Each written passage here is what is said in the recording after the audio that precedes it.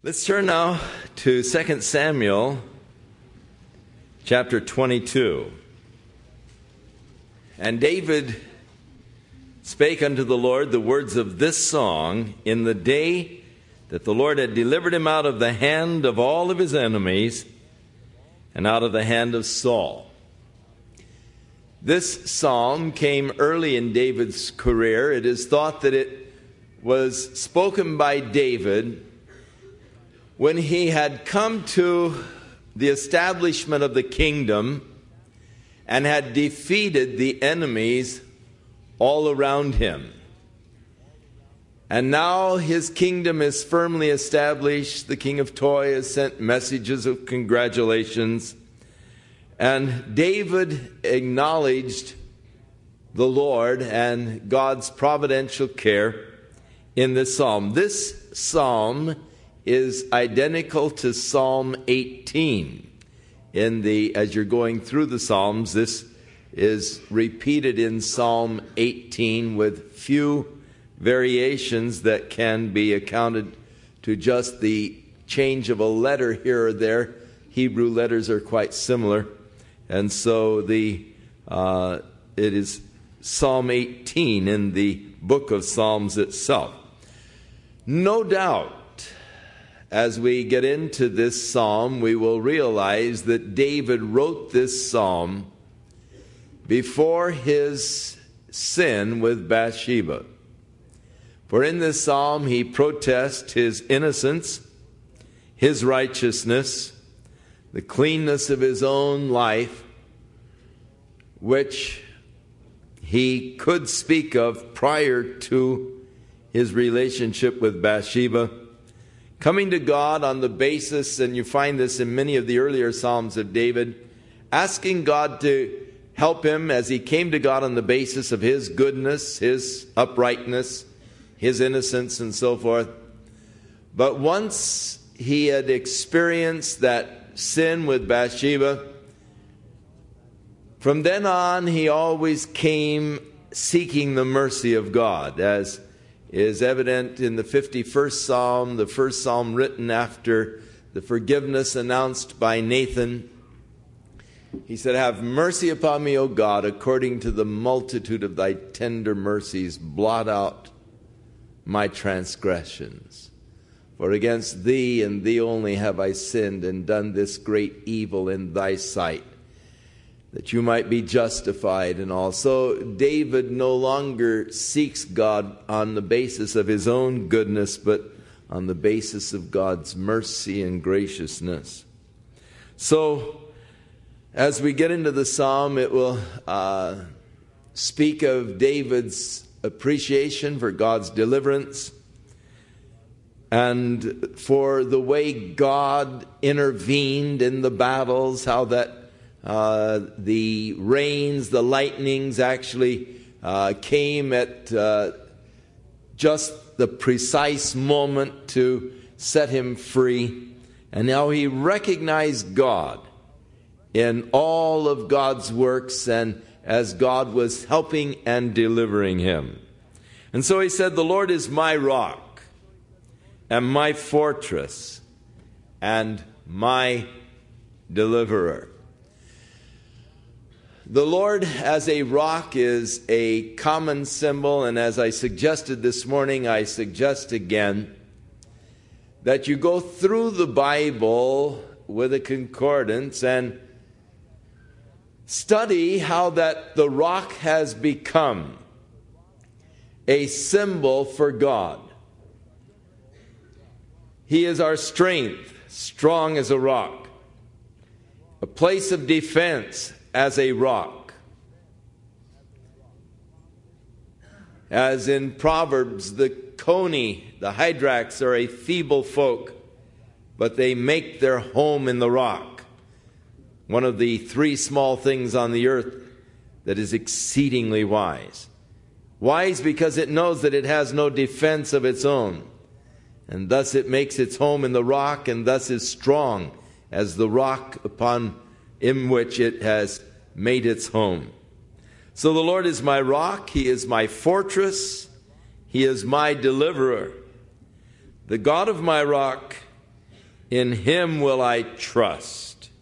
For he is my shield, the horn of my salvation, my high tower, which is not a tower made with hands, but would be the high places where David, in his wanderings and escaping from Saul, chased like a partridge through the mountain, would sometimes be up on the top of those lofty peaks.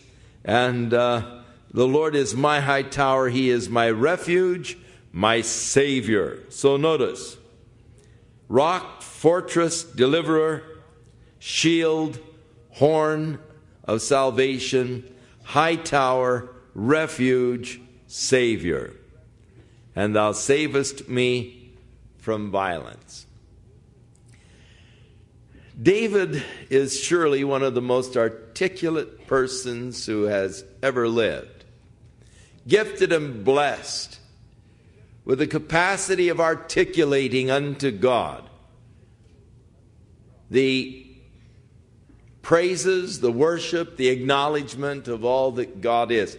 Whenever I am in need of a way of expressing myself to God, I feel that limitation. I want to express to God praise. I want to think about things that God has done for me or things to give thanks for. I turn to the Psalms, because in the Psalms, David is expressing so many things that you just don't think of. If you sit down and say, well, the Lord is good. The Lord is good. The Lord is, but David goes on and just gives you so many things of the goodness of God to think about and to express. And so I find great help in the Psalms as I turn to them, and David says, the Lord is my rock. And I go, oh yeah, he's my rock. The Lord is my fortress. All right, yes, the Lord has been a fortress. He's my deliverer. Oh, sure he is, And all of these things begin to come to pass, and I realize how they have happened in my own life, and I can personalize these things of David. But he helps me to express it. He helps me to give expression to my own spirit when I read the Psalms, as he spoke by the Spirit of God these things in appreciation unto the Lord. I will call upon the Lord, David said, because he is all of these things. He's my Savior, my refuge. I will call upon the Lord, who is worthy to be praised. And so shall I be saved from mine enemies. So, David, because God is his refuge, his strength, his fortress, he will call upon the Lord. And in calling upon the Lord, he is delivered. He's saved from the enemies. And so when the waves of death compassed me or encompassed me, the floods of the ungodly men made me afraid. The sorrows of hell compassed me about, and the snares of death prevented me. In my distress, I called upon the Lord and cried to my God, and he did hear my voice out of his temple, and my cry did enter into his ears. So David speaks of the times of being hemmed in. And of course, there were many times when it seemed like Saul was going to destroy him. In fact, David came to the place of discouragement one day where he said, I know that one day Saul's going to kill me. He had seen the hand of God delivering him in many marvelous ways from the hand of Saul, and though he had been anointed by the Spirit of God to be king over Israel, he had that lapse of faith. The pressure, the constant pressure began to tell upon him. And oftentimes in our lives, as we are undergoing constant pressure, it begins to finally tell upon us, and we get discouraged. Though God has helped us, though God has delivered us so many times, we begin to think, it can't happen forever. I know that one day Saul's going to kill me, And in that discouragement, but I will cry upon the Lord. When I'm in this distress, when I'm encircled by mine enemies, I'll call upon the Lord. In Jeremiah, the 29th chapter, the Lord said to Jeremiah, "Call on me in the day of trouble, and I will show you great and mighty things that thou knowest not." Now, in the whole context, that verse comes in a very interesting place, because Jeremiah was in trouble and he had just spent the night in prayer. And in the morning, after spending the night in prayer, in the morning the Lord spoke to Jeremiah and said, "Call upon me in your day of trouble, and I will hear you and show you great and mighty things that thou knowest not." And so God's people have learned to call upon him and find his help and his strength. Now David speaks about how God intervened by many miraculous ways. The earth shook and trembled. The foundations of heaven moved and shook because he was angry. There went up a smoke out of his nostrils, and a fire out of his mouth devoured, and coals were kindled by it. He's speaking actually of the tremendous thunderstorm and the lightning by which he was delivered from the enemy. He bowed the heavens also and came down, and darkness was under his feet. And he rode upon a cherub and did fly, and he was seen upon the wings of the wind. And he made darkness pavilions round about him, dark waters and thick clouds of the skies. And through the brightness before him were the coals of fire kindled. The Lord thundered from heaven, and the Most High uttered his voice. And he sent out arrows and scattered them, lightning and discomfited them. And the channels of the sea appeared. The foundations of the world were discovered at the rebuking of the Lord and at the blast of the breath of his nostrils. And he sent from above, and he took me and drew me out of many waters and delivered me from my strong enemy and from them that hated me, for they were too strong for me. God intervened, probably in one of the times when Saul had him cornered. Looked like David's had it. And God sends this violent, extremely violent storm that David describes in very picturesque speech. How that God came and discomfited Saul and all of his men. Gave David the opportunity for escape. Tremendous lightning storm. These guys were seeking refuge. And David used it as an opportunity to escape. And he drew me out of the many waters. He took me and he delivered me from my strong enemy, who was, David acknowledged, too strong for me. They prevented me in the day of my calamity, but the Lord was my stay. He brought me forth also into a large place. He delivered me because he delighted in me. That is true. The Lord delighted in David, even as the Lord delights in you as his child.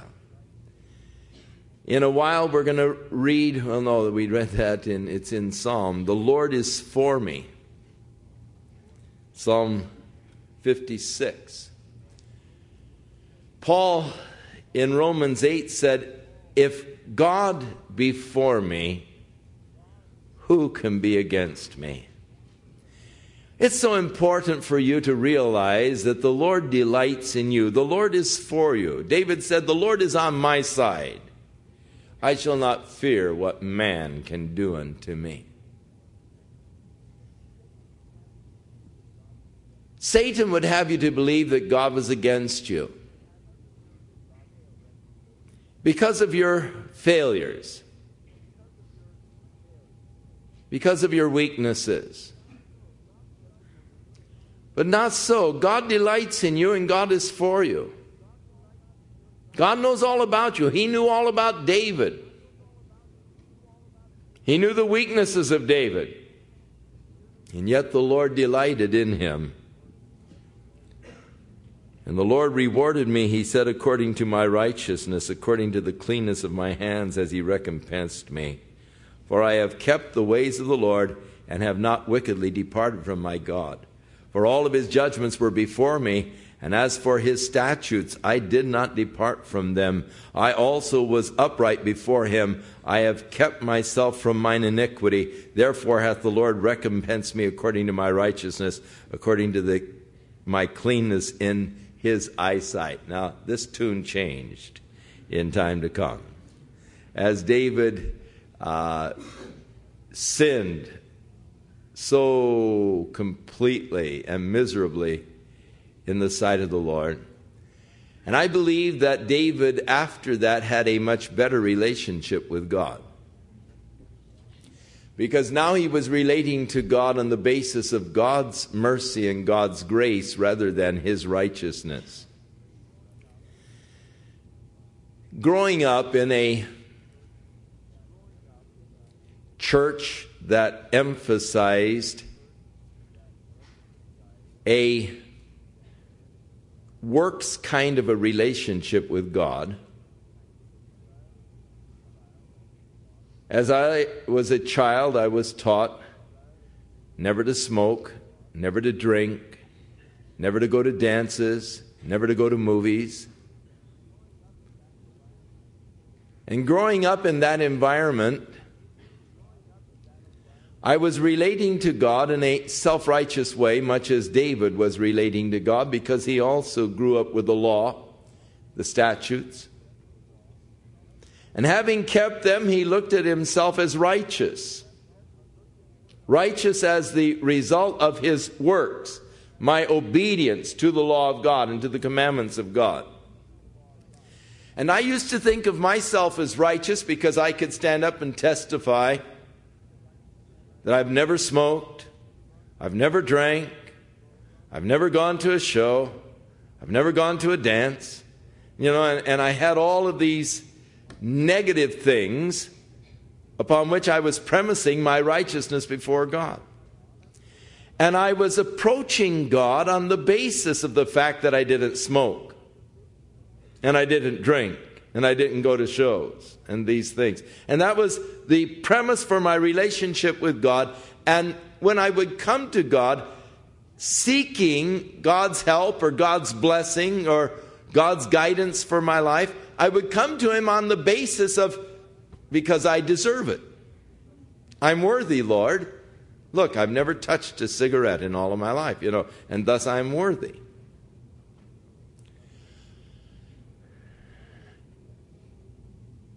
However, there were a lot of things that were not good on the inside.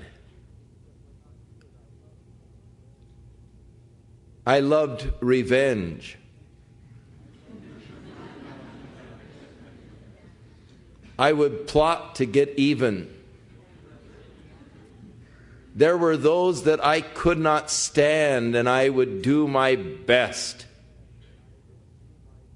to see them hurt. A lot of evil on the inside, but this outward show of righteousness. Now, I was convicted for the evil on the inside too. And thus, relating to God on the basis of my goodness, there were many times that I could not relate to God because I knew that I had not been good. I used to get saved every Sunday night.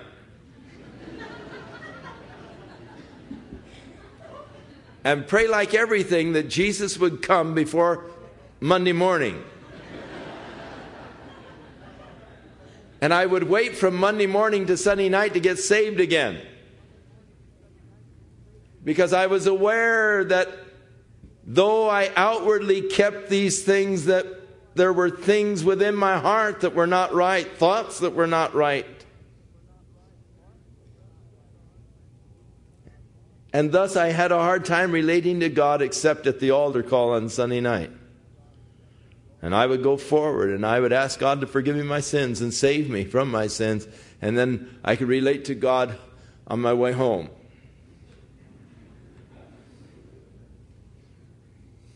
But oh, what a glorious day when I discovered the mercies and the grace of God, and I began to relate to God on the basis of what He is and what He has done rather than what I am and what I have done. And from that day, I've had unbroken relationship. I can relate to God anytime because I relate to Him now on the basis of His grace towards me and His mercy. And I was brought into a much closer relationship with God through the understanding of God's work towards me than I ever was in trying to relate to God according to my works for God. God is for me. God delights in me. Not because that I am so good and I don't go to shows or dances and I don't drink and I don't smoke and I didn't watch TV this week.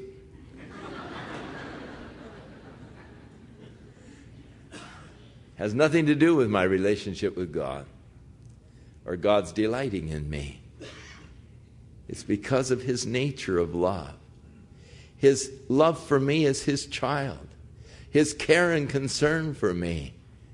And His marvelous grace whereby I stand. So David here is trying to relate to God by the basis of his works. He learned better than that in time to come. But you will find in some of the Psalms where David is talking about his innocence, his keeping of the statutes and so forth. No, that was in the earlier years, before his great sin and before his coming into the joy, really. For in Psalm 32, after Nathan said, "Your sin is forgiven," David said, "Oh, how happy is the man whose transgressions are forgiven. Oh, how happy is the man whose sins have been covered. Oh, how happy is the man to whom God does not impute iniquity." I'm relating to God in a whole new way. As a child of God, living in the grace of God, God does not impute to me iniquity. But as I walk in the light, as He is in the light, I have fellowship with Him as the blood of Jesus Christ is continually cleansing me from all of my sin. David said in verse 26, "With the merciful, thou wilt show thyself merciful. With the upright man, thou wilt show thyself upright. With the pure, thou wilt show thyself pure. And with the froward, thou wilt show thyself unsavory. And the afflicted people thou wilt save, but thine eyes are upon the haughty, that thou mayest bring them down. For thou art my lamp, O Lord, and the Lord will lighten my darkness." So God's dealing with men. Blessed are the merciful, Jesus said, for they shall obtain mercy. With the merciful, God will show Himself merciful. With the upright, God will show Himself upright. With the pure, He will show Himself pure. But I am these things only as I am in Christ. My righteousness is not of my own making. It isn't of my own efforts. My righteousness is something that God has imputed to me through my faith in Jesus Christ. And so by my faith and trust in Jesus Christ, He makes me merciful, upright, pure.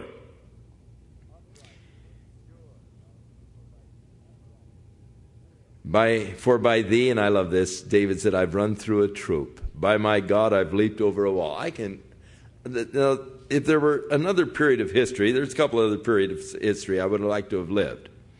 I would like to have lived in the time of Christ. I would like to have been one of the disciples. I would have really have loved that. Just, kicking around the country with Jesus. And just, to me, that would have been fantastic. I would have loved it. But I also would have loved to have lived in the times of David. I'd like to have been one of David's mighty men, leaping over the walls with him, pursuing the enemies, and at times, I guess, being pursued by the enemies, but running through the troop, leaping over the walls. I mean, he's my kind of guy. I love David. Looking forward to meeting this fellow. And he speaks of the Lord as his lamp, lightening his darkness. As for God, now David said, his way is perfect. For the word of the Lord is tried. He is a buckler to all of those that trust in him. Beautiful words. God's ways are perfect. Oh, God, help me to realize that. Sometimes I complain to God concerning his ways. I have a tendency sometimes to ask God, Lord, why did this have to happen?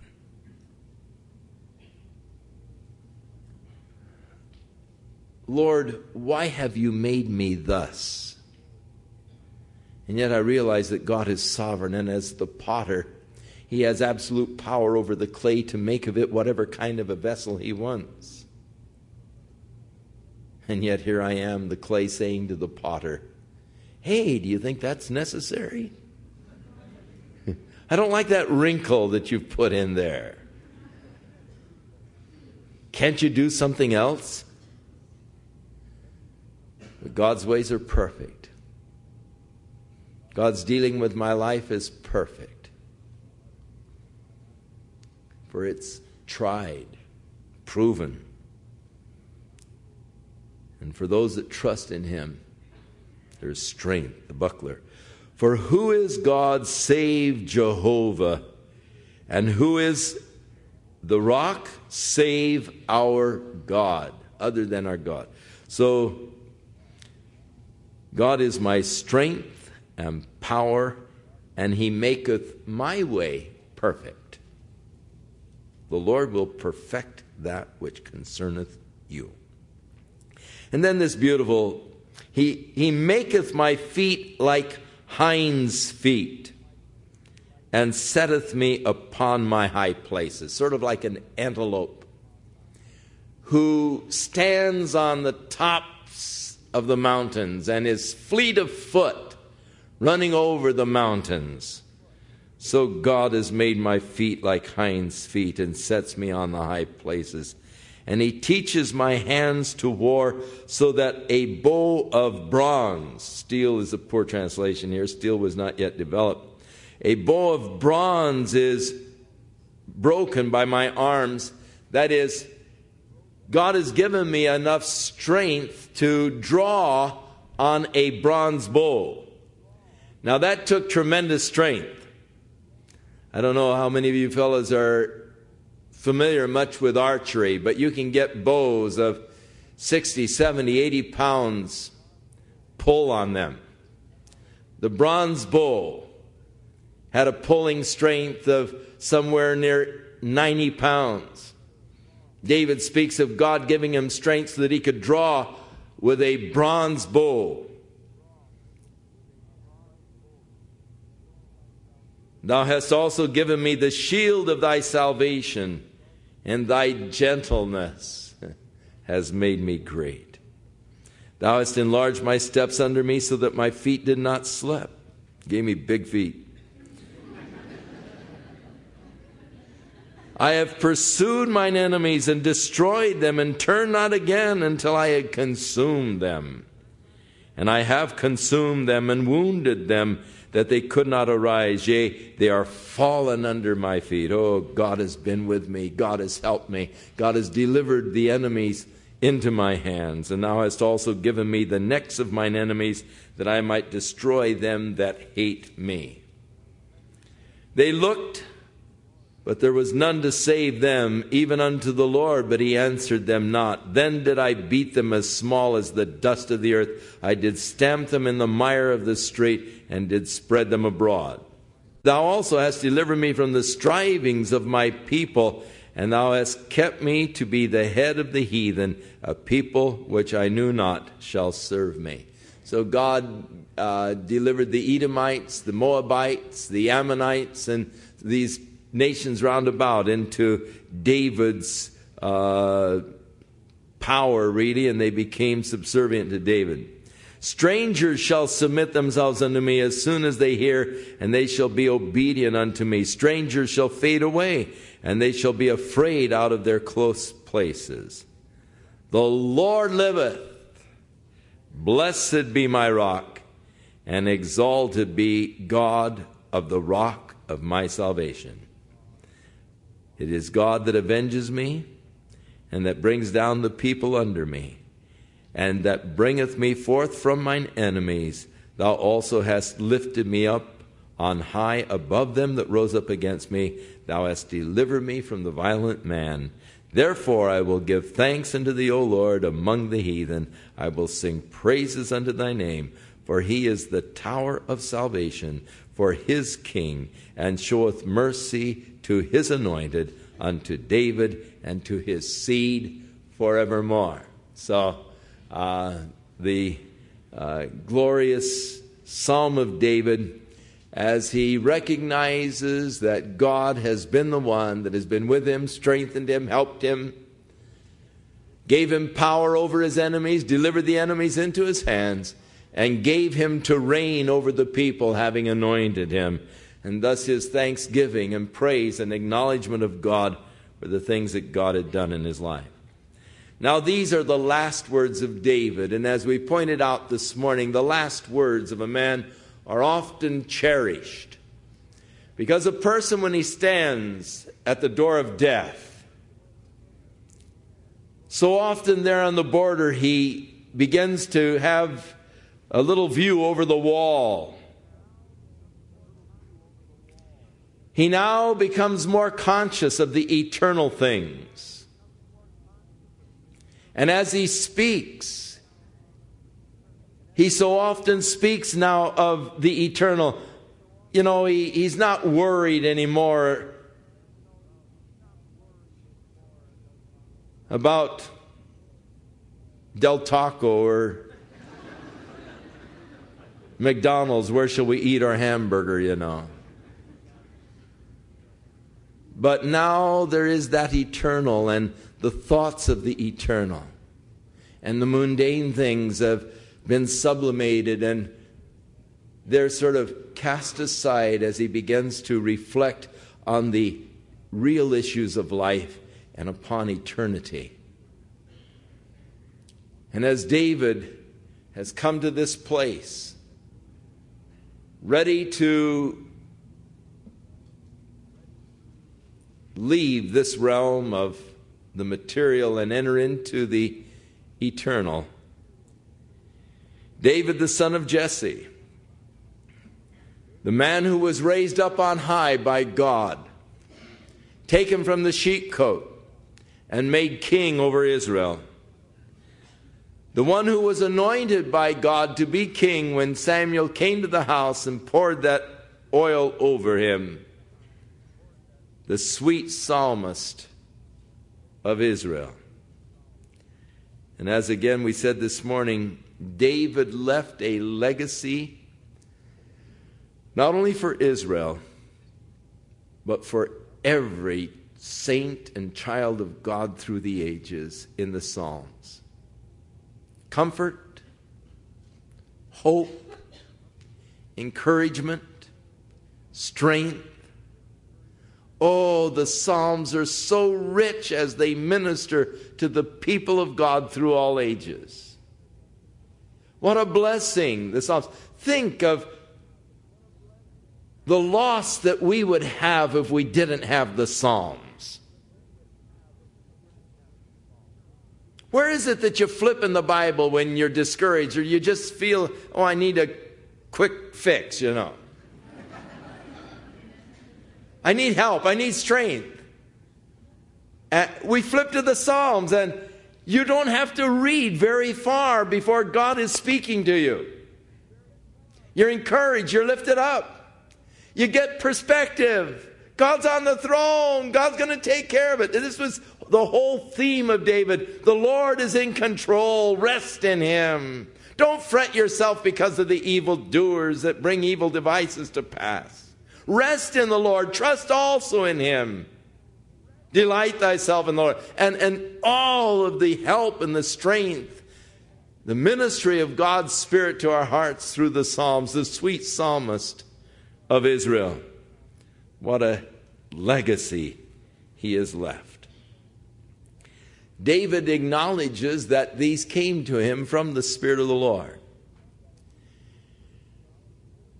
The New Testament acknowledges that David was a prophet. Peter said, "And David, being a prophet, spake not of himself, but was speaking of Jesus Christ who was to come." But Peter also acknowledges that David spoke by the mouth of the Holy Ghost. Jesus acknowledges this in Mark 12, "And David by the Holy Spirit spake, saying," and acknowledging that the Spirit of God had spoken to David. He was open, his heart was attuned to the Spirit of God. But not only did the Spirit of Jehovah speak by him, and his word was in his tongue, but the God of Israel said. And so God himself spoke to David. And then even further, the Rock of Israel spake to me. The Rock of Israel, of course, is none other than Jesus Christ. Paul declares that in Corinthians chapter 10. Concerning that rock that was with them in the wilderness, he said, "And that rock was Christ." He is the smiting rock of Daniel. As Nebuchadnezzar saw this great image in his dream, the image that represented the nations that would have world-dominating power, he watched this great image of man until there came a rock not cut with hands that hit the image in its feet, and the whole image crumbled, and the rock grew into a mountain that covered the entire earth. And as he interpreted that dream for Pharaoh, he told him that in the days of the 10 kings shall the Lord of glory come and establish a kingdom that shall exist forever, the glorious, righteous, eternal reign of Jesus Christ. That rock was Christ. And so Moses spoke of the rock that was with them there in the wilderness. In 32nd chapter Deuteronomy, the Psalm of Moses, here David said it was the rock that spoke to him. So the Trinity, the Spirit of Jehovah spoke by me, God spoke to me, the Rock of Israel spoke to me. And this is what was said. David's last words, "He that ruleth must be just, ruling in the fear of God. No man can rule over man unless he himself is consciously ruled by God. Otherwise, you have tyranny and you have slavery. Men are enslaved by tyrannic rulers who have no consciousness of their responsibility to God, who have no fear of God. Jesus, you remember in the parable, spoke of that unjust judge who feared neither God nor man. A ruler, a true ruler, must regard men and think of justice towards men, but he also must rule in the fear of God. And a man who rules like this shall be as the light of the morning when the sun riseth, even a morning without clouds. The time of his reign will be blessed, like the sunrise, and like the tender grass that is springing out of the earth by the clear shining after a rain. I've got a picture here in my Bible of I wish you could see it. It's I know you can't, but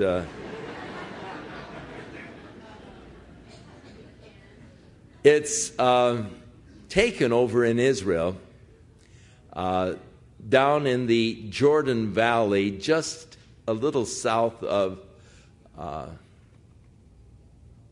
the Sea of Galilee. Such color, such beauty, such glory. Just a vast field of riotous colors. Flowers like you cannot imagine or dream. The wildflowers, you might come up and want to take a look at this after. It's absolutely gorgeous. The fields after the rains in Israel. And he's using this as a picture of speech to describe the beauty, the glory, the blossoming forth of people who are ruled over by a righteous ruler. Now, David is speaking here prophetically of Jesus Christ and of his kingdom and of his reign and the glory that will fill the earth during the reign of Christ. God said, "And the earth shall be filled with my glory." And like the green grass and the glorious flowers blossoming forth on a clear day after the rains, so the glory and the beauty of those who will be able to live and reign with Christ during the time of his glorious reign here upon the earth. David acknowledged, hey, it's not been so with me. You know, he's already gone through and he's realized that, hey, I haven't been all that I should be as a ruler. There were times when I did not have the fear of the Lord. Although it hasn't been so with my house, yet, though I have failed, God made with me an everlasting covenant. Conscious now of God's grace. I haven't been all I should be, but yet God, in his grace, made an everlasting covenant with me. David decided that it wasn't fair that he should be living in a palace and the Ark of the Covenant was still in a tent. And so he said to his friend Nathan the prophet, hey, I've been thinking, Nathan, here I am in this gorgeous palace. God's still dwelling over there in that tent. That's not right. I want to build a glorious house for God, for the Ark of the Covenant. Nathan said, oh, David, that's a splendid idea. Do all that is in your heart. Go for it. And then that night the Lord spoke to Nathan and said, Nathan, you spoke out of turn. You've got to go back now and correct it. You have to tell David that I can't let him build me a house. His hands are bloody with war. But I will raise up unto David a seed, who will sit upon the throne, and he shall reign on the throne of David forever. So Nathan came the next morning to David and said, David, I've got some bad news. God won't let you build him a house. Your hands are too bloody, but I've got some good news. God said that he took you from humble beginnings, from the sheepcote, following after the sheep. He made you the king over his people. And God said he's going to build you a house, David, and from your seed there shall never cease to be one who is reigning over the people. And David went in before the Lord and he knelt before God and he said, oh God, who am I that you should do this for me? Humbled now by the grace of God. He said, and if that weren't enough, he said, you took me from just that humble beginning. You've made me your king. You've blessed me. You've subdued my enemies. And if that were enough, now you speak, Lord, of the time to come, that from me the Messiah will be born. Oh, Lord, what can I say? And this articulate psalmist of Israel, sweet psalmist of Israel, for once was speechless. When he realized the glorious grace of God, what can you say? God is so good. And though David was more articulate in his expressions of praise and thanksgiving unto God than any person who has ever lived, yet when he saw the greatness of God's grace, he was speechless. What more can I say, Lord? How can I respond? And that beautiful time of just silence before God as you commune spirit to spirit and let God read the innermost feelings of your spirit. Those feelings of love and praise and thanksgiving for which words have not yet been invented. And so David speaks here that God has made, though it wasn't so with my house, God did make with me the everlasting covenant. And he ordered in all things and are sure. The word of God is sure. It will come to pass. For this is all my salvation and all my desire, although he make it not to grow. God is my hope. He's my salvation. He's all that I desire. Now, in contrast, the sons of Belial, the wicked men, shall be all of them as thorns that are cast away. Because they cannot be taken with the hands, those that cast them away must touch them.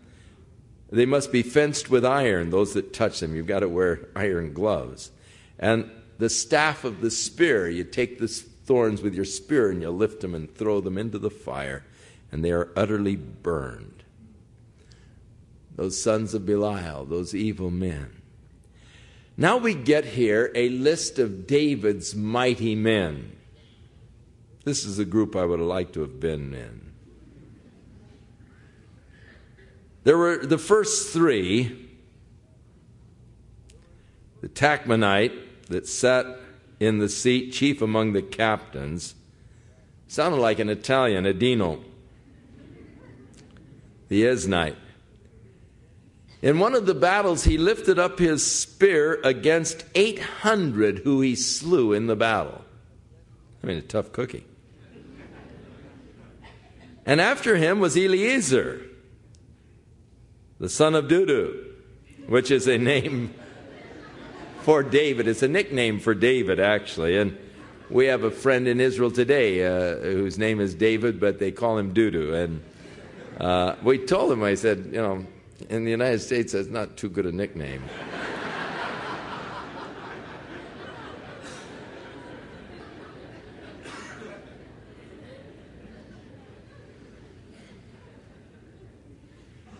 Now, when they were in battle, this fellow, Eliezer, when they were in battle against the Philistines, the other Israelites all retreated, but he stood his ground. And he arose and smote the Philistines until his hand was weary, and the hand clave to the sword. And the Lord wrought a great victory that day, so the people returned after him, and all they found was the spoil of the Philistines. This guy stood in the field, he stood ground against the Philistines, and he was whacking them so long with his sword that he couldn't, the sword, his hand locked around the sword, and he couldn't release it. And just it was just like it became a part of his body, almost an extension, and he couldn't release his hand. And this is a common occurrence in the times when they use swords for battle, is after a period of time, your hand locks on the sword, and there are accounts in history where they have to soak it in hot water to relax it enough to release the sword. And so was this fellow Eliezer in the battle against the Philistines.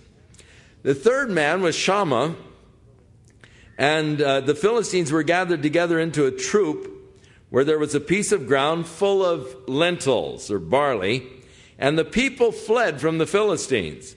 But he stood in the midst of the ground and defended it, and he slew the Philistines, and the Lord wrought a great victory. So David had some powerful men, and these were the three who were the captains over the others, and they were the three mighty men of David. And the 3 of the 30 chief went down and came to David in the harvest time to the cave of Adullam. and the troop of the Philistines pitched in the valley of Rephaim. And David was then in the hold, the fortress, and the garrison of the Philistines was then in Bethlehem. And David longed and said, "Oh, that I could have a drink of water from the well of Bethlehem, which is there by the gate." The Philistines have been invading, and they've taken Bethlehem, and David thinks, "Oh, man, I'm thirsty. If I could just have a drink of water from that well." Probably, as a kid, he'd drunk water out of a lot, and just, you'd think, "Oh, man, that's such good water. We just got to have a drink." And so these three mighty men broke through the host of the Philistines and drew water out of the well of Bethlehem that was by the gate, and they took it and brought it to David. I mean, these guys, here's David, he's expressing this desire, they're out there battling. "Oh, if I could just have a drink of water." And these guys take off and they wipe out the Philistines, and they get water out of this well and they bring it to David. However, David would not drink of it, but he poured it out unto the Lord. He says, "Hey, I can't drink of this. Be it far from me, O Lord, that I should do this, because this cost the blood of men, and men who went in jeopardy of their own lives. Therefore, David would not drink it." And these things did the three mighty men. And then in the next, there was another group of three. Abishai, the brother of Joab, the son of Zeruiah, who was the chief among the next three. He lifted up his spear against 300 men and slew them. And he had a name among them. Actually, you remember Abishai saved David's life when David had weakened in battle and a giant was going to kill him. And Abishai came and killed the giant. But he killed 300 men with his spear. And he was the most honorable of the next three. He was their captain, howbeit he didn't attain to the stature of the first three. Now, these are the guys that gathered to David when he was in the wilderness fleeing from Saul. God brought to David these guys that were in trouble, these guys that were in debt, and they were powerful guys, and they made a powerful army. God used a very unlikely crew to do a powerful work. God oftentimes uses very unlikely vessels to contain his love, and very unlikely instruments to do his work. And just look at the list of Calvary Chapel pastors and see how unlikely people God has used to do powerful work. They're not the kind that you would pick out of a crowd and say, "Well, he and he and he and he." I mean, these are the guys that you would have passed up, but yet God has used them and is doing a mighty work through their lives. And so Abishai. And then the second group of three, there was Benaiah. Benaiah was the head over David's bodyguard, and Benaiah became the captain over the host under Solomon. He replaced Joab and began to rule rule over the army, or was chief general after the death of David and during the reign of Solomon. He was a valiant man. He had done many valiant acts. He slew 2 lion-like men of Moab. And then there was a lion that was troubling the inhabitants of a city, and he went down. The lion was in a pit during the time of snow, and he jumped into the pit and he killed the lion with his spear that was in his hand. Then he fought against this powerful Egyptian, and the Egyptian had a spear, and all he had was a stick. And with his stick, he knocked the spear out of the Egyptian's hand and then killed him with his own spear. And so he was more honorable than the 30, but he did not attain to the first 3. And David set him over the bodyguards.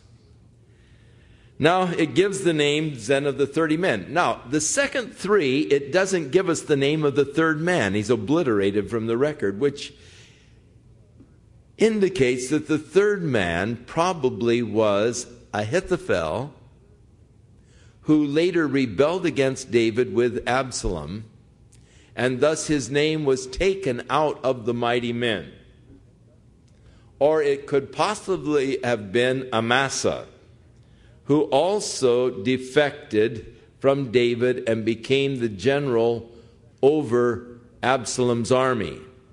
So either Amasa or Ahithophel was probably the third of this second three, but his name was taken out of the record when they rebelled against David. Now, when you get to Chronicles and it lists the mighty men of David, it lists an extra 16. They came along later. These are the ones that were with David when David was fleeing from Saul, those that had gathered to him, and they belonged to the first company of David. As time went on, there were other valiant men who did great exploits during the time of David's reign, and they were added to the list in Chronicles.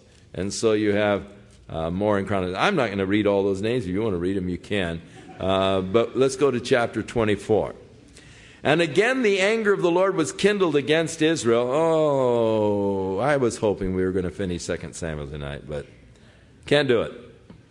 We'll take 24 next week, and we'll take the first chapter of Kings.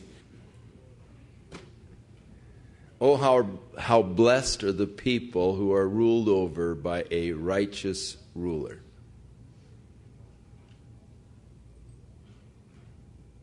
What opportunities of glory spring forth from their lives. You have the opportunity of being ruled over by a righteous ruler. You have the opportunity of submitting your life to the reign of Jesus Christ. We often sing, "Rule over my soul, rule over my soul," and that is and should be our prayer. Oh Lord, you take the reins. You control my life. I want you to rule over my soul.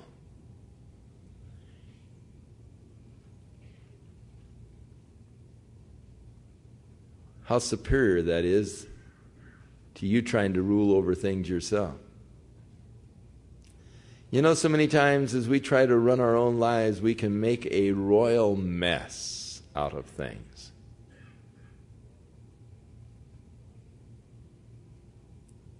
During the last war, they used to have a thing they called FUBAR,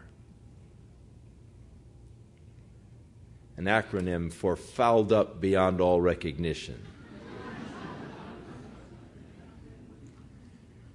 And so many times when we look at our lives, we say, FUBAR. I've been able to foul things up beyond all recognition. You know, it's so glorious to take the whole fouled up mess and turn it over to the Lord and say, Lord, take over. You work out your plan. You should surrender your life to God. I'd encourage you, if you haven't done it, I'd encourage you to do it tonight. You can go back to the prayer room. Some counselors will be back there to pray with you. And you can find the beauty, the glory of living under the righteous reign of our Lord. Not only now, but we shall live and reign with him forever. What a blessing, what a privilege. Sons of Belial are to be gathered like thorns and put in the fire and burned, destroyed. But the righteous shall shine as the stars forever and ever. God bless you. Give you a glorious week. May the hand of the Lord be upon you to anoint you for service unto him. In Jesus' name.